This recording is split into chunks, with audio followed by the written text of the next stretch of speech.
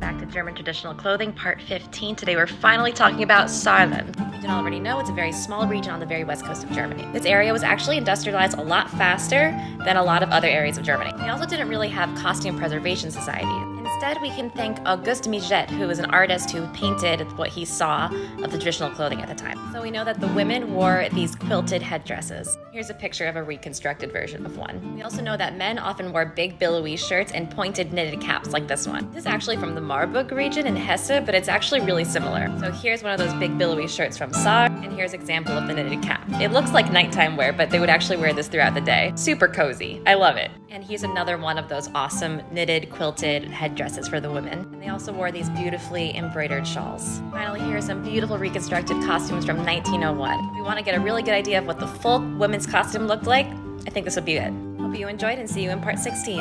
Tschüss!